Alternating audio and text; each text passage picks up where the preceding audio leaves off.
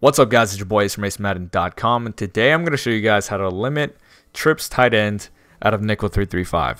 And this is, to me, the most flexible defensive formation you can use against what might easily be the best offensive formation in the game.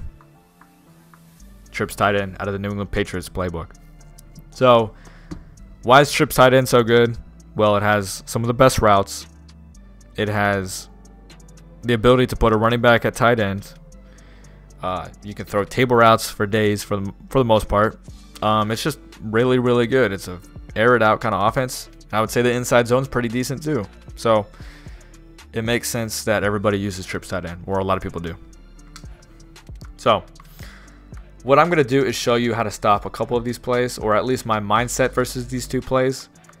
These are the most common setups, I would say. These are not the be-all, end-all. We're not going to be stopping double and sail and PA counter go every single route combo with one setup. It's just not going to happen. But what I'm going to do is show you how to limit, the common setups and how to limit the money routes. So in this case, we'll talk about double and sail first, and we're going to go over 3-3-5. Safeties at linebacker is a must. We have to match their speed with our speed. You can put, a good man coverage corner here, but for the most part we just want speed everywhere, and then of course your best pass rushers. Before I get into the breakdown, I just want to let you guys know that I'm in the Oakland Raiders playbook right now, and I broke down this playbook entirely on my website acemadden.com. It's my Oakland Raiders defensive ebook. I break down 4-3 wide 9, 4-4, nickel normal, 3-3-5, double A gap, and wide 9, which is my favorite formation in the game. However, I don't think it's the best versus trips tight end. But I do think we have the best sheds in the game out of this.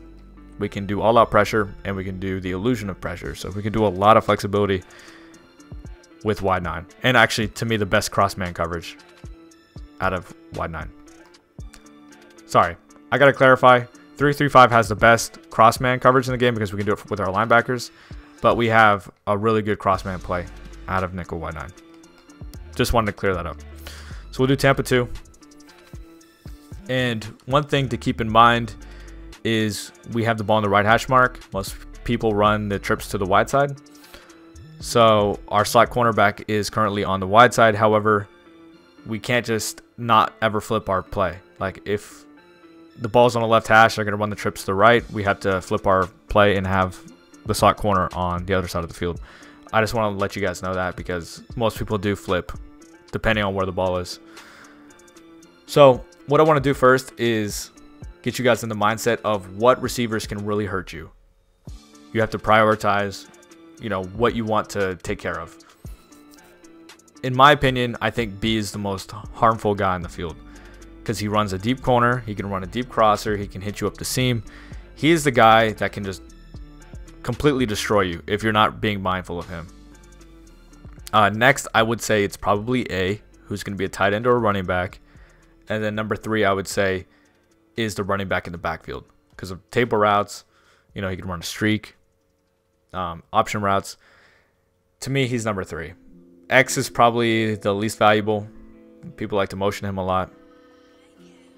So just keep in mind what guys you think are the most dangerous.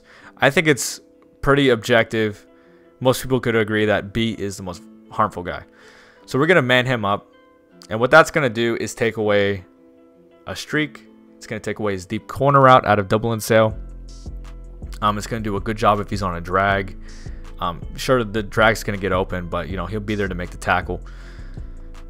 The only thing it doesn't take away is a deep crosser out of PA counter go, but we will talk about that. Next, what we're going to do is shade underneath, give us hard flats, and then I'd probably put a Clyde flat back on the left side of the field. After this, what I like to do usually is, man up. Actually, I'd man him up on the running back, man this guy up on a tight end. And then, depending on who they have at quarterback, if they have a lethal guy, they will have room to run with him because we're only sending 3 in this case. You can put him on a spy. So how do most people set up this play? They usually put like Y on a streak to clear out the zones for the deep corner.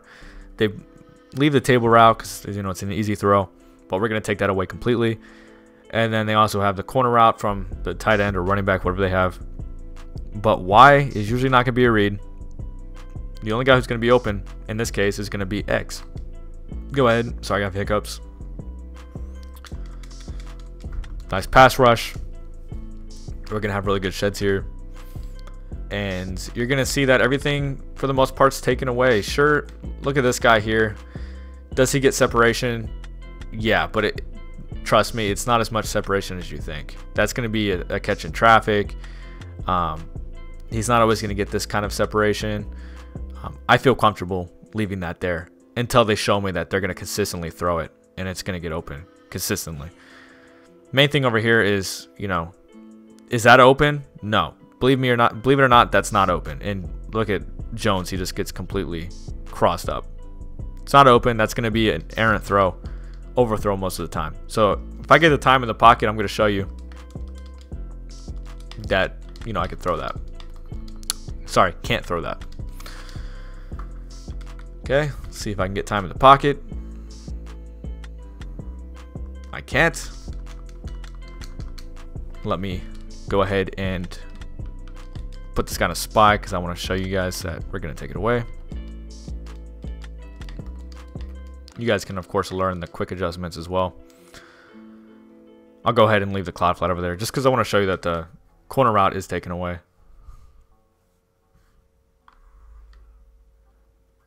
And you can see he caught that in traffic. It's not a good throw. We have Tom Brady. He's going to throw as accurately as possible most of the time. But in most cases, it's going to be errant. You can also click on and swat that away. That is not open whatsoever. That is not a good throw. So what we're going to do at this point is talk about, a few of the other setups. Some people like to do like a max protect kind of thing. And if you're consistently sending 3, they're not going to do something like this because there's no need. There's no need for them to block 7. But they'll usually max protect drag A. And we'll show you that for the most part we are taken care of. I'm just showing you the man up on B one more time.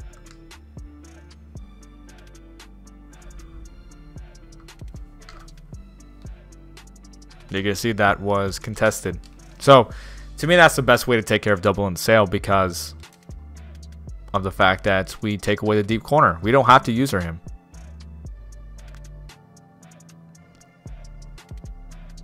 Tight end was open because we didn't man him up. We just did the man up on the corner. So I'm going to show you that's not a good idea. Not a good idea to throw that. So there's a couple other things you have to keep in mind. The setup we just did is good. However, it's not going to stop the entire formation. Because if they run PA shot wheel, they could kind of cross us up because of the fact that we're not manning up on Y. Keep that in mind. The other play we're going to talk about is PA counter go. We'll do the exact same setup just to show you that we can deal with B, A, and RB. So how do most people set this up? They usually do something like drag A, block your running back. And, some people will like motion this guy into block or something. But we'll go ahead and leave him on his route. So your responsibility immediately is to run with the deep crosser. Because he's going to beat the man coverage. Sure, can you take him away with AI completely? Yeah, you can, and I'll show you how to do that. But the first thing you do on every single snap is you're going to look at B. You're going to see what kind of route is he on. As soon as you see him take this like step inside like this, you're going to notice a deep cross and you're going to be like, oh shit, I got to run with this. Otherwise, it's a touchdown. Okay. So everything else is taken away. This guy, you could actually quick throw him up the seam. But if your opponent misses that, what I like to do is start off with a spy just in case, they're run heavy. But, I can also take him away and do something like this.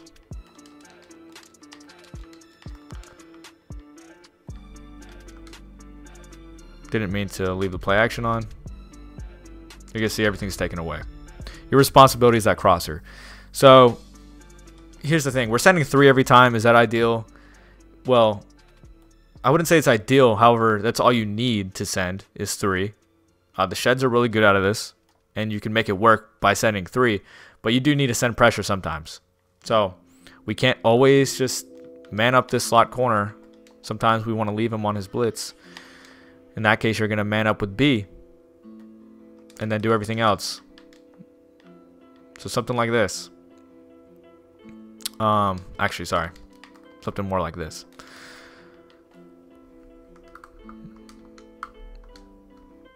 Get a little bit more pressure. You can see that he actually comes in. Mix it up by sending him, sometimes not sending him. As far as the deep crosser goes, you can take him away with a crossman. However, you know, if you're going to do that, you're going to have to double cover him, because if they're on a double and sail, this guy's not going to get over and defend the corner. So you're going to have to like slice cover him by doing this. And then after that, you know, you have a little bit more limitation. You know, you have to put him on RB, put him on A, and then focus on anything coming to the middle of the field. So you're going to see in this case, if they have Tyreek Hill, you know, they can outrun this crossman. Just want to put that out there. But as you can see, he does get completely taken away by the crossman.